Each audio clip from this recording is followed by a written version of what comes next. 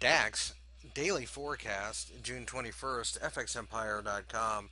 The DAX, as you can see, gapped lower during the session on Thursday.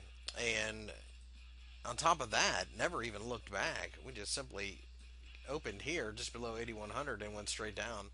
What's most important about this, though, is the fact that we did close below the 8,000 euros level, and that is an area that we've been saying for some time was more or less the binary switch, if you will. That was what was going to decide which direction we wanted to trade this market.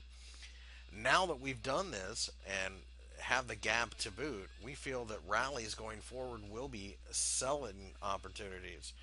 We will sell weak looking candles. On top of that, if we break the lows, we're willing to sell then too, because we have broken down below a major psychologically significant number.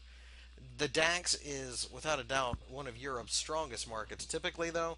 So if this one's selling off, you can bank on the fact that the peripheral ones, such as the IBEX or the MIB in Italy, or some of the others ones, perhaps Greece, Portugal, etc., are absolutely falling apart. So while shorting this may be the good way to go, truthfully, if you see this, then more than likely you have even better opportunities in places like Spain and Greece.